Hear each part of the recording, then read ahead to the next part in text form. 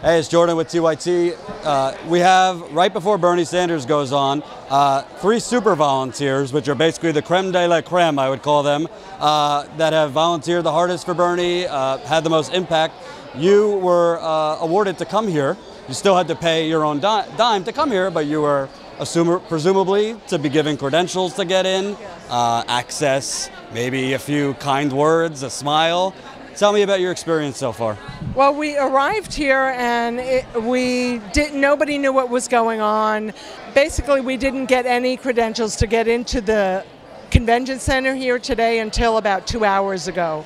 So we were supposed to be on the floor working with our delegates from our states earlier in the day today, but all of that seemed to just disappear. What was the communication coming here? Were you told, like, yeah, you're going to have credentials to come down? We were told we were going to be working with the delegates from our states and helping people like find their seating areas, and we were going to be given a folder that would have information in it so that we could help people answer questions, and they needed people that could put out fires, people that could organize well, people that could drive people around. There were a lot of different jobs that were needed. So when you came here, obviously you have to go somewhere to pick up credentials, get access to the floor. We went to the Philadelphia Convention Center, and we were given our initial set of credentials, which is just for the Philadelphia Convention Center. Which is not the building where the convention is. Where the convention is. It's just the convention center. And we were told that we needed to wait to get our other credentials. They were working on it. Nobody really knew anything. That we were then all given, made sure we were on the same texting network so that we could all get texted when they had the credentials and be told where to go and pick them up. And everyone has been waiting all day. So you're basically sitting around twiddling your thumbs? For 6 hours. Well, we were standing around for a long time, so we actually walked over there to the credentialing area at the Wells Fargo Center. And let me give you a little picture here. It's 100 degrees out. These people came in on their own dime. They're super volunteers, presumably they're super, and they're supposed to be treated right. So you walk over here. So we went over to the table where it was like a lounge there, and all the Hillary volunteers are lounging, drinking water, watching TV, and it's just all Hillary volunteers. So we go to the credentials table and we tell them that we're there to pick up our credentials. And they say, oh, who's your team leader? We didn't say we were Bernie. Who's your team leader? And we said who it was, and they said, oh, I don't know. Go over there and sit and wait. And then they figured we were Bernie, so they came over and they said, oh, credentials aren't being handed out until noon. So we sat there and waited until noon. We had some ice cold water out of the fridge, and there were little Uber candy snacks on the tables, and the TVs were all playing. Then we went back up there and they said, oh, you're Bernie people. You don't get your credentials here. And I said, but all the Hillary people do. And she said, well, I can't comment on that. And I said, well, they're all here. They've all got their credentials. They're in here. It's you have to go down in the basement with the rats to get a credential? I guess so. And so then she told me, oh, blame it on your floor manager for the Bernie campaign, Robert Becker. It's him, that's caused the trouble with us. That's what she said. So let me just so there's 800 overall super volunteers, correct? And you guys, after all this rigmarole, got in, but you're in the nosebleeds, and there's 600 super volunteers who were told they can't come in. But it was a little salt in the wound to find out that they'd gotten the personal tour of the Wells Fargo. They'd been brought over here on an air-conditioned bus, and we've been all camped out at the convention center all day long. Now, I just want to get the numbers right. 600 of you guys. Well, to be clear, a lot of us came for the whole week. Some people are pitching in for a couple of days here and there. That's the total count. But right now we're only able to get 200 of our volunteers in. And with all of the delegates that we have, we'd like to have them have help. We're supposed to be their runners. We're supposed to be getting communication between them. I believe that it's just another way of slowing us down. Breaking up the communication between our delegates. If we're stuck up in the nosebleed section, we're of no help to them. If we're running around keeping them together. But coming here, you were obviously communicating with somebody. So what were they telling you you were going to be able to do? Well, the Bernie campaign has volunteers from the campaign. They kept us on call. We're going to get the credentials. They keep telling us we're going to get. So we know they've been very frustrated. They've been given the runaround. Absolutely, and that was very clear. The people from the DNC were telling me this at the table, trying to blame it on somebody in the Bernie campaign. And I'm like, but the Hillary people are picking up their passes here. The Hillary people are all organized in advance. There's cleaners in there. There's all sorts of people in there. It's like in Nevada when suddenly 50-something Bernie delegates can't get in. Oh. Exactly. Now, if you don't mind me asking, what's the range of how much you've spent to be here?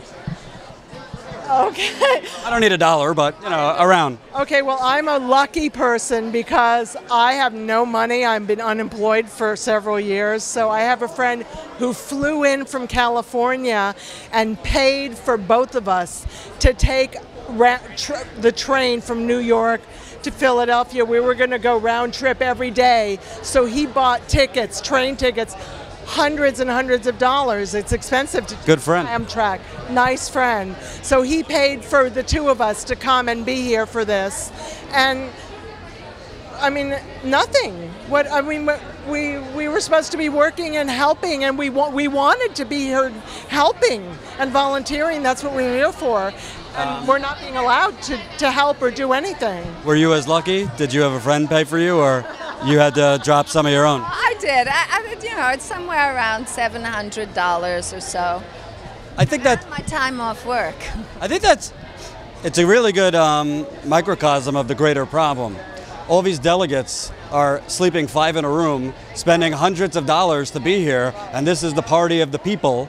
But you guys were volunteers this whole year. It's not like you got anything from this. Yet now, for tonight, 600 can't go in, and you guys are pretty much up in the boondocks and treated like second-class citizens. Because we tried to meet with our delegation, and we don't have the credentials to get in to talk to them.